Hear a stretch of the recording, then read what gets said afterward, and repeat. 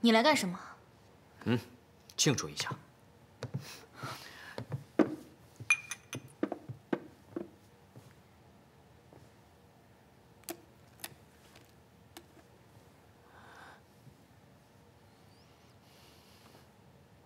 为什么把它摘下来？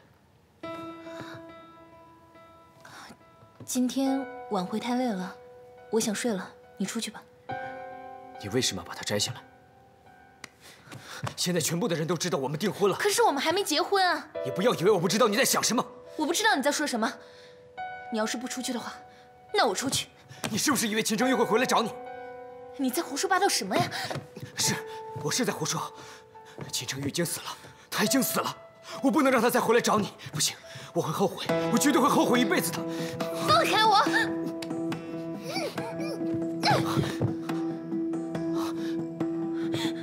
贺兰，你别走，我求你给我生个小孩，我们的孩子，我很爱他，他要什么我都会给他，我一定会当一个好父亲，你相信我。高正祺，你会后悔的。贺兰，你今天要是敢碰我，我就死给你看。贺兰，你相信我，我一定会当一个很好的父亲。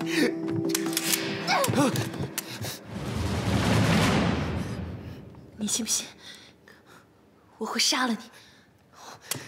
你现在就杀了我，有本事杀了我！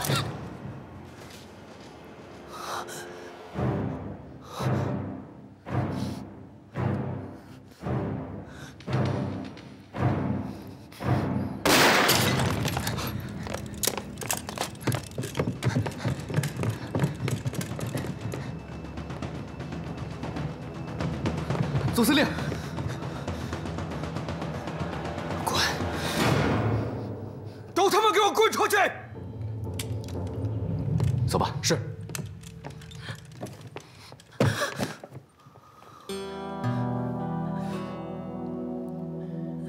你果然是抱着必死的决心，是我低估了你。你根本就从来没有想过重新跟我在一起。我问你，那天在秦家，你拿了我的枪，你明明可以一枪毙了我，为什么不动手？你明知故问，你明明知道我是为了赵宇才跟你在一起，你故意把那个枪放在我的面前，其实那枪里根本就没有子弹。你那么英明的人，怎么会犯那么粗心的错误？我要不是为了赵宇，早就想办法杀了你。我心甘情愿地纵容你，别以为我不敢杀你！你杀呀！你杀呀！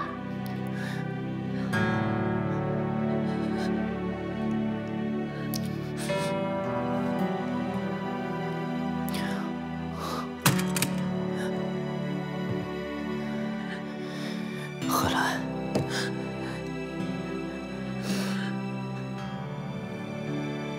我用尽全力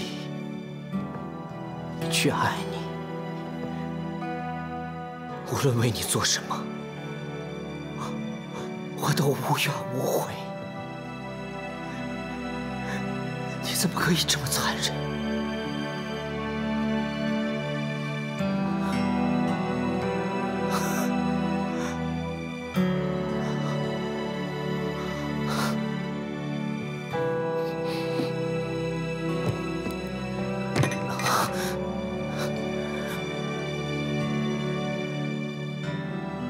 贺兰，你知不知道，这世上有一种毒药，喝下它，在你死的那一刻，你的眼睛会呈现出美好的幻觉。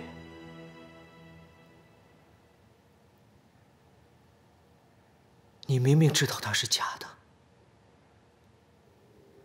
但你就是贪图那眼前一瞬间的甜美与快乐，你却宁愿相信它是真的。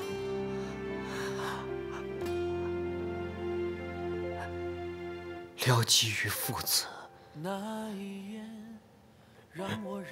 只可于真毒，味如肠胃，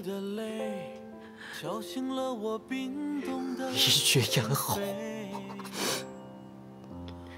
人群中，孤独的你还在徘徊，你选择的明天，我从此跟随。别伤悲。贺兰，我不杀你，因为我舍不得。但你就是知道我舍不得，所以你才一直这样对我。即使你这样对我，我还是爱你。我真他妈的贱！别再后退，让痛包围，不想看见你受罪。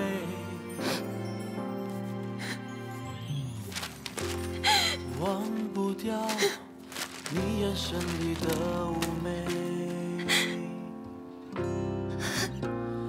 你的笑填满了我空落的心扉。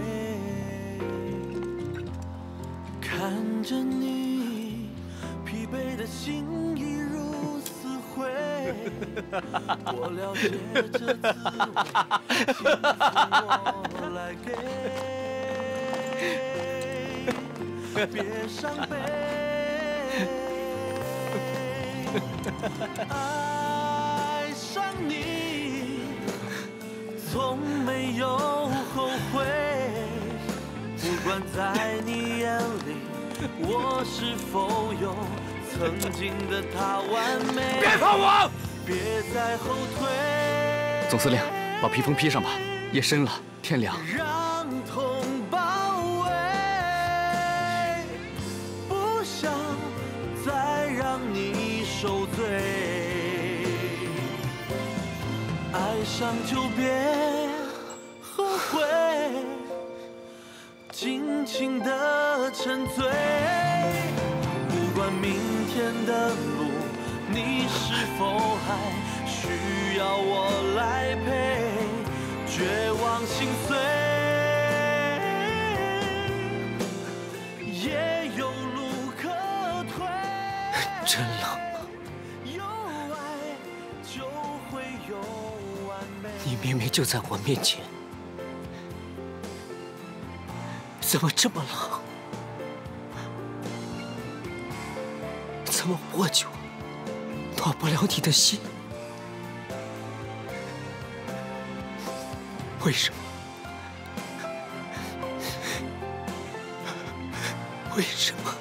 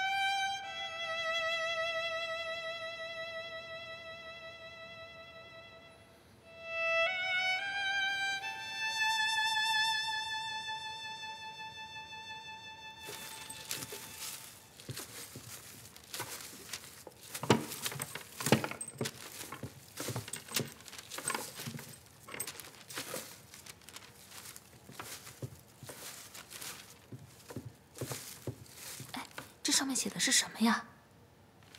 这个我也不知道，应该是夫人写的诗吧。夫人，你写的诗怎么办呀？都扔了。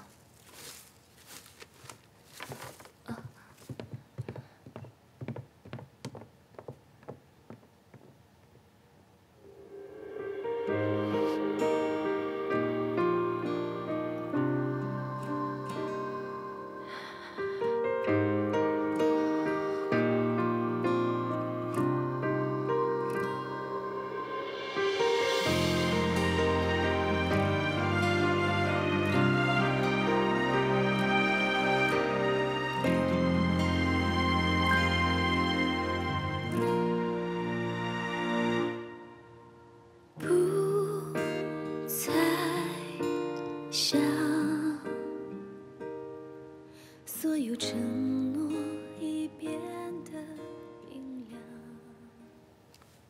都安排好了，就在他去荆州视察军防的路上，保证万无一失。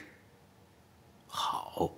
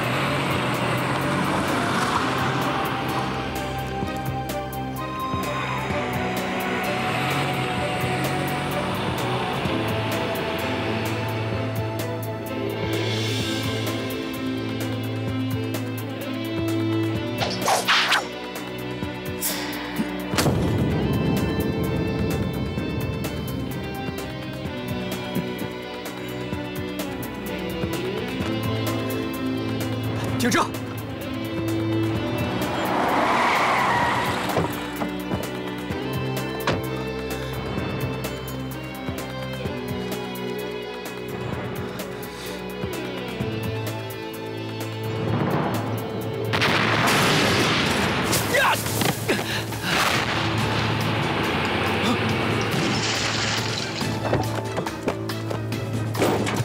站住！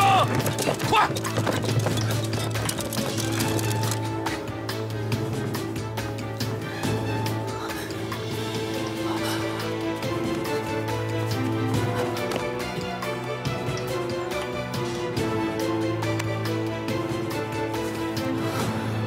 大哥，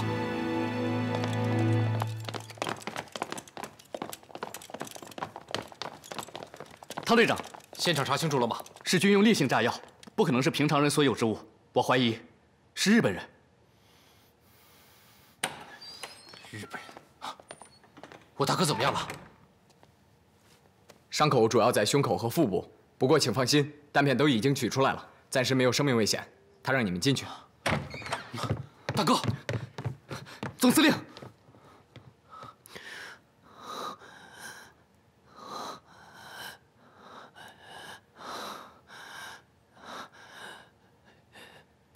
景烨，大哥，我在这儿。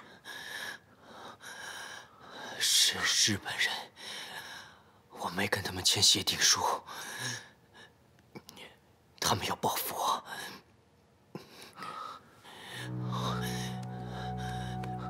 景烨，传我的军令，紧随沿线驻军，即日起要对沿线的日军加强防备，还有城内的守备军要整个带弹，看住薛景德。还有什么？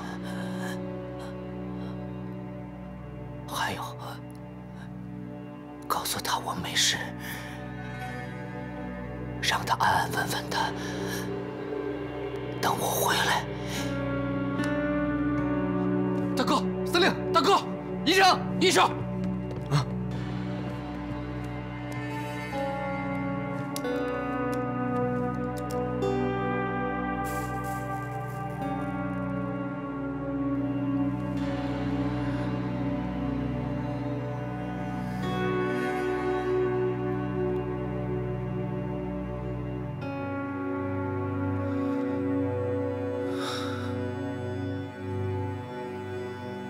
他果然还是不肯来。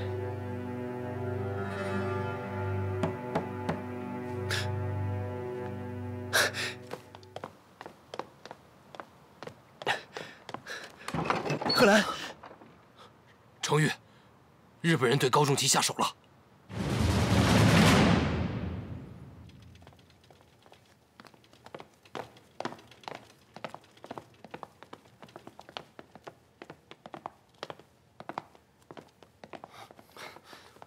你来干什么？我听说高总司令出了事情，特意代表我们日本领事馆前来探视。明明就是你们日本人害的总司令，居然还在这猫哭耗子假慈悲！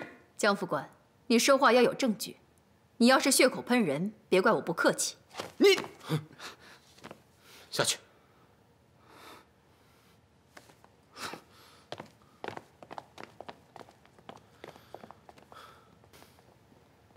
我就不明白，我大哥把该做的都做了，你们为什么还要这样？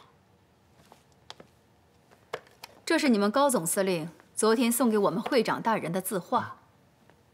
我们会长大人说了，他才疏学浅，受不得如此风雅的大礼。现在原物奉还。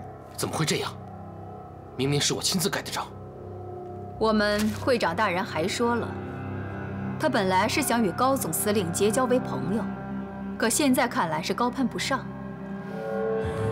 会长大人说，以后与总司令就各走各路，旦夕祸福，各安天命。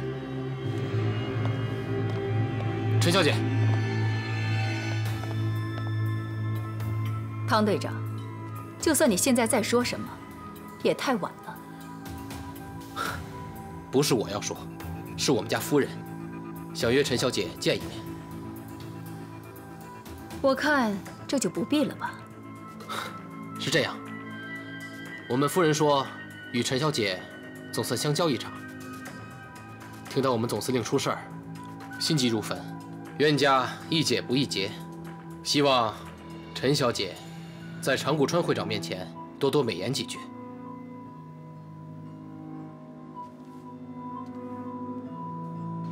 这样一来，高仲祺绝不会善罢甘休，楚州城必然大乱。我们今天就去荆州，把那儿的革命党都找来。你要是不去，我一个人去。赵玉呢？他怎么样了？有静书在这儿，至少有个照应。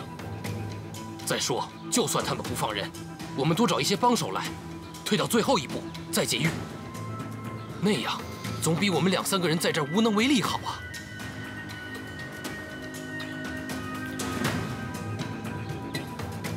都等了1夜了，你也没把他等来。算了，别等了，我们走吧。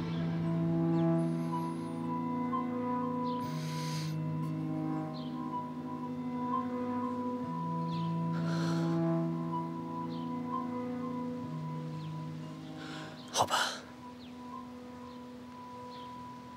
我走。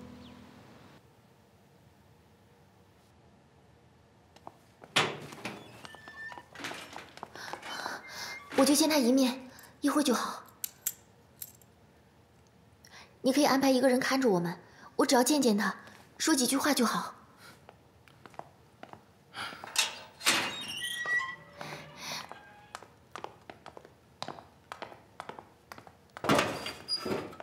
进去等一会儿吧。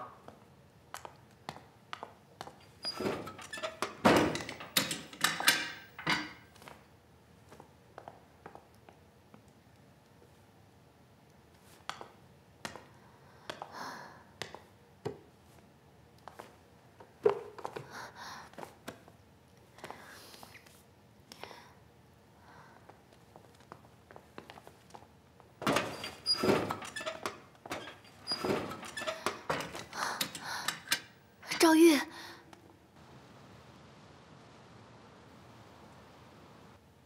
记住，不许你擅作主张。事成之后，我会立即把你送走，这样，你就可以跟你的女儿团聚了。陈阮菱身边那么多保镖，你凭什么送我走？这你就不用操心了，我自有安排。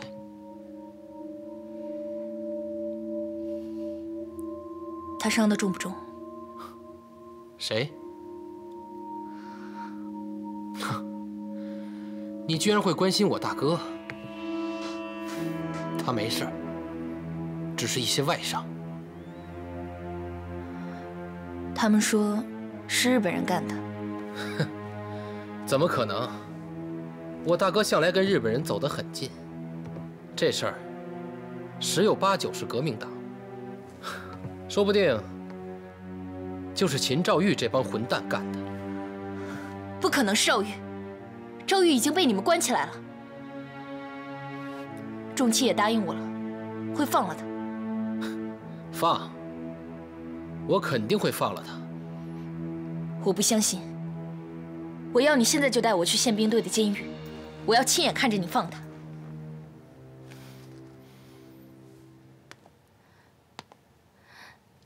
你还好吧？我有什么好不好的？都在这儿呢，不都是一样吗？我这次来，你都没好好跟我讲过话，你好像总在躲着我。你是来找我大哥的，跟我说没说过话有什么关系？我这次是偷偷溜出来的。我父亲母亲去了青满河，他们不知道我到这边来了。我父亲说，他要再见到程昱的话，非要一枪毙了他不可。我也答应过我父亲，我再也不会找程昱了。我其实……你其实这样欺骗你父亲，我觉得很过分。你明明知道楚州危险，可你人都来了，怎么可能不去找我大哥呢？怎么，没话说了？被我说中了？是，被你说中了。你真了不起。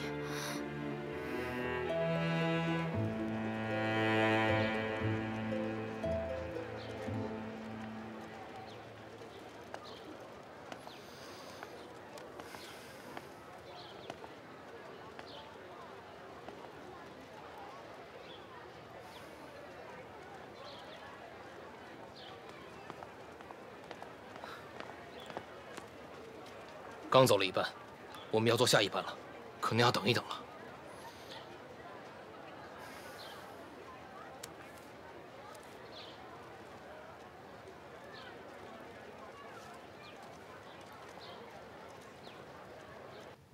你现在是不是很讨厌我？我上次跟你说过，没有讨厌，但也没有喜欢。可我没有嫁给程昱啊！天知道，你又在打什么主意算盘？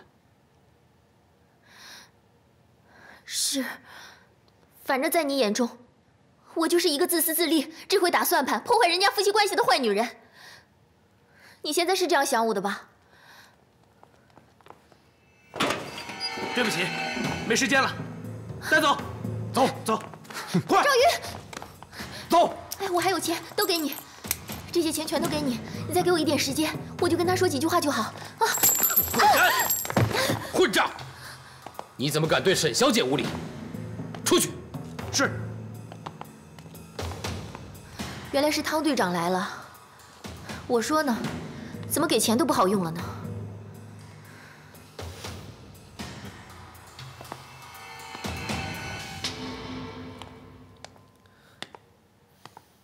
贺兰。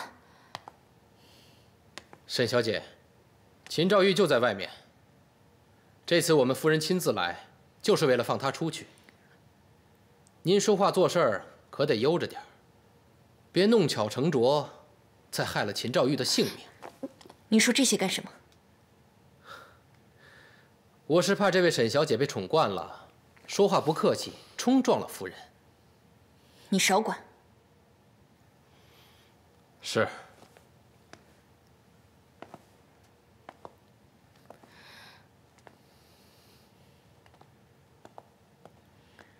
静书，赵玉可以出去了，你跟他一起走吧。你为什么要跟高仲祺在一起啊？因为我知道是谁杀了程昱。什么？是日本人，是陈阮菱。程昱是我的丈夫，我不能让他白死，让那些杀害他的人逍遥地活在这个世上。今天，一切都要结束了。我要让程昱在九泉之下安安心心的。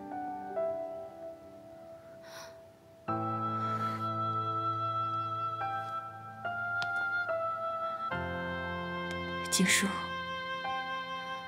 你带赵玉离开这儿吧。他是程昱唯一的弟弟，我把他交给你了。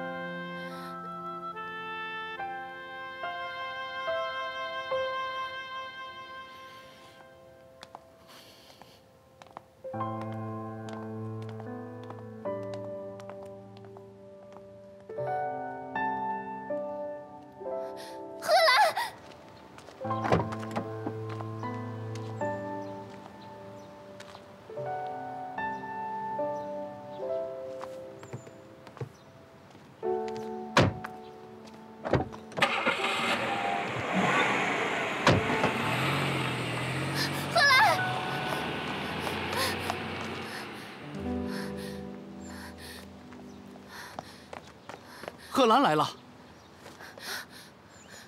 贺兰去杀陈阮菱了。什么？贺兰知道了是陈阮菱杀了程昱，他要去杀陈阮菱给程昱报仇，怎么办？来不及了。他和汤敬业已经去了。他们去哪儿了？我哥呢？不知道。他跟李先生去火车站了，他们要去荆州。你现在去找我大哥。哎，你要去哪里啊？我现在去找贺兰。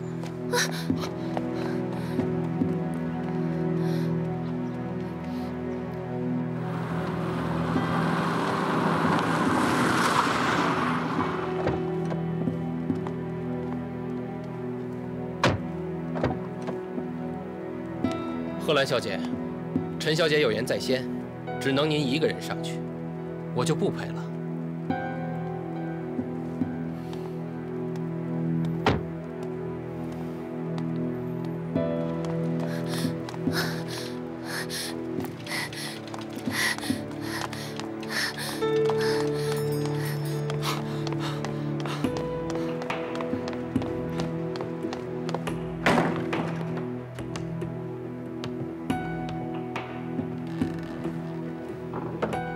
夫人，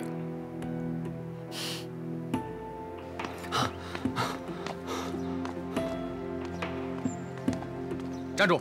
你是干什么的？我找你们汤队长。我们汤队长不在。那他去哪儿了？在哪儿能告诉你吗？快走，这里不是你待的地方。兄弟，我找你们汤队长有点事情，可这个事情跟日本人有点关系。如果时间晚了，恐怕不好。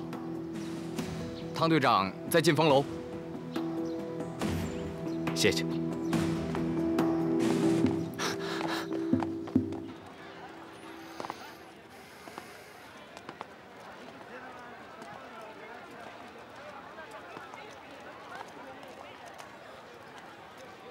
时间到了，进去吧。别看了，走吧。该来的会来，不该来的永远都不会来。人生在世，还是要讲缘分和天意的。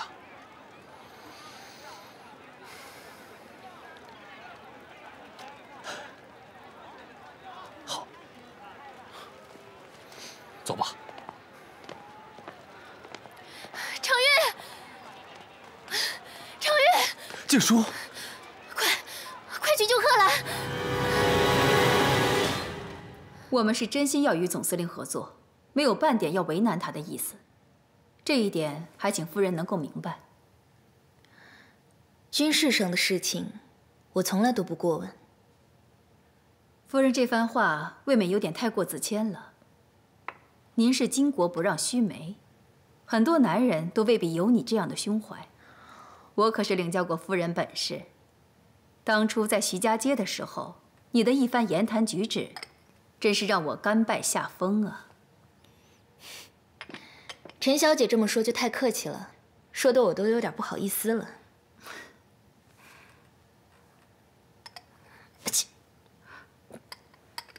夫人是不是有点着凉了？啊，可能有点花粉过敏。来人啊！哎，来了。帮我把这盆花搬出去，换一盆芙蓉花，就在街口的那家买就可以。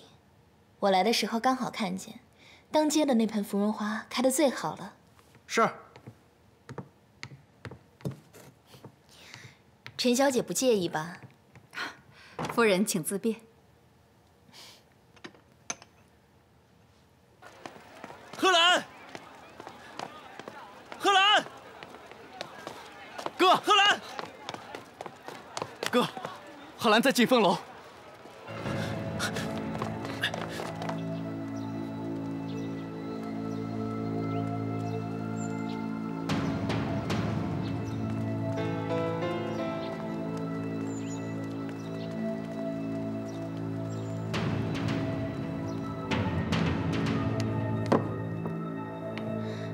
好看吗？贺兰小姐好像特别喜欢芙蓉花，你不喜欢吗？我对花没有太多的研究，不过这盆花开得的确很漂亮。我喜欢它，并不是因为它开得最漂亮，而是曾经有个人跟我说：“芙蓉花，临寒而开。”美在照水，德在聚霜。这话是谁说的？我丈夫秦承煜。贺兰留在高仲祺身边，就是为了给你报仇。他已经去找陈阮菱了，杀了陈阮菱，他就完了。贺兰，等我，别动手，千万别动手。没想到贺兰小姐如此长情，还没有忘记秦家大公子。倒也辜负了高总司令一片痴情了。这个芙蓉花还有另外一个意思，它象征着夫妻团聚，因为无论在多么寒冷的地方，它都是始终如一的开放，坚不可摧。就像我跟承煜，今生我嫁给了他，那么我这一辈子都会忠于他，所以我不会放过世上任何一个伤害他的人。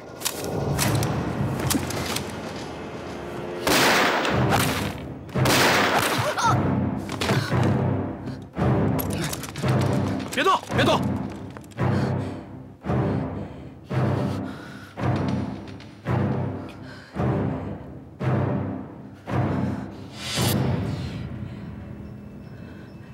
为什么？因为你杀了承煜。是高仲祺让你来的？是我自己来的。我要为我丈夫报仇。哼！要是为了报仇，杀秦承煜，高仲祺也有份儿。你骗我！不然，我为什么会这样？他是一个有野心的男人，他想要天下，也想要你。他不会让秦承煜活着的。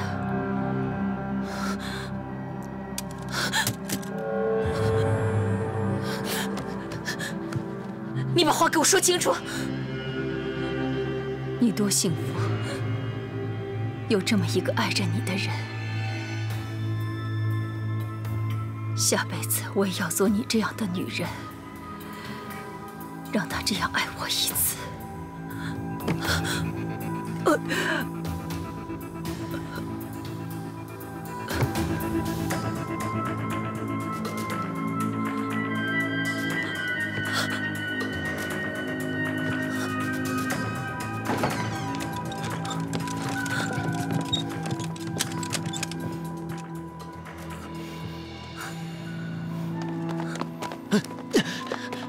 哎，这里不许进，刚出了命案。那杀人的人呢？带走了，活不了了。被带去什么地方了？哥，他被带去什么地方了？自己人，说啊！哥，贺兰被带去什么地方了？哥，冷静点，哥，哥，你别冲动，你要冷静。贺兰被带走了，我应该早一点出现在他面前的，我应该早一点出现在他面前的。哥，你冷静一点，哥，我该怎么办？哥，我该怎么办？我该怎么办？贺兰，贺兰。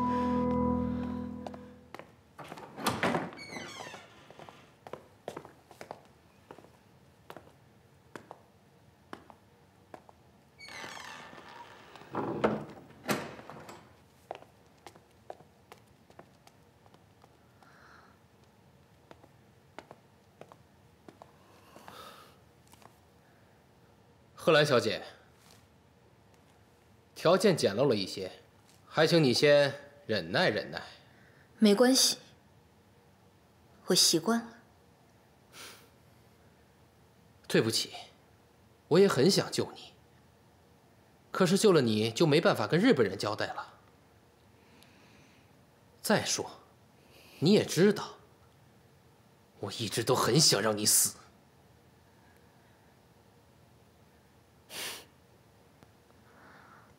我知道，我也没打算活着出去。那贺兰小姐，您就先歇着吧。哼，我告辞了。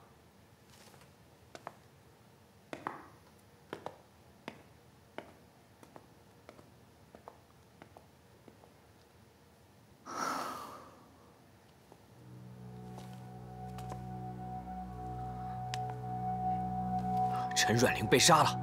是，今天中午陈阮玲在金风楼请客，结果遭到了暗算，身中2枪，都是致命伤，当场毙命。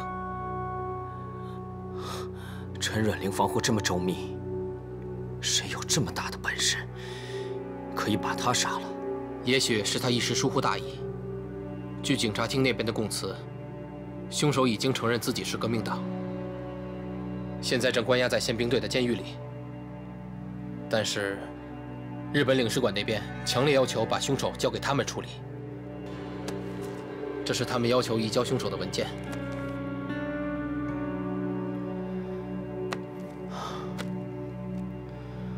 只不过是死了一个陈阮玲，日本那边倒是如此紧张着急。大哥，多一事不如少一事。我们现在与日本人的关系已是僵局。若是能够通过移交凶手来缓和两边的关系，给我们争取一些备战时间，倒也划算。何况死的是陈阮玲，日本那边要求我们移交凶手也是无可厚非。如果我们太强硬的话，他们借机寻衅起事，那可就不好了。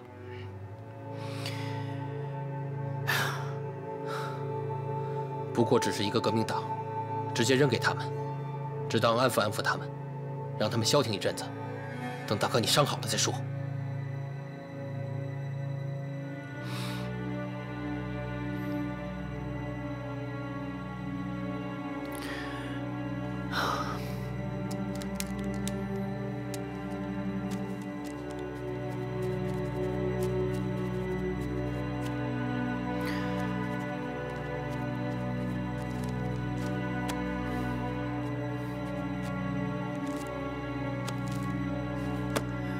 这件事交给你来处理吧。是。等一下，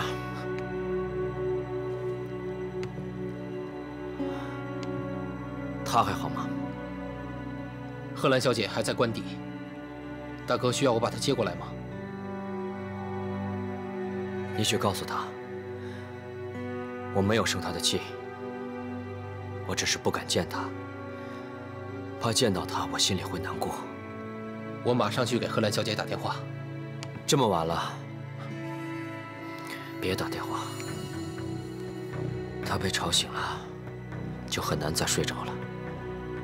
是。